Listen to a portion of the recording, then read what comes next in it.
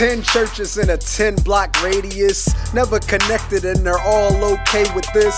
The morning service never met the afternoon one. Pastor be joking more than preaching, but it's still fun. Hey, fellowship is just a couple snacks. Evangelism means passing out a couple tracts. No one is really serving their communities. They're all really just cliques with no unity. The ones that read the word never do apply it. The ones that never read the word never keep quiet. Ring the alarm, we got a human emergency. We need the cross moved with some urgency.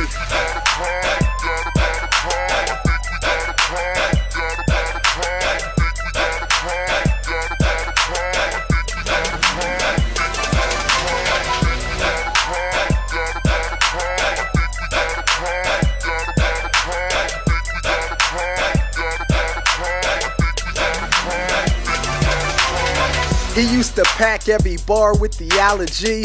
Now he's itching for attention like an allergy. He don't even want the track unless the beat knocks. He won't even touch the mic until the beat drops. He's such a diva when he's on the stage. He says he's driven. If he is, I call it road rage.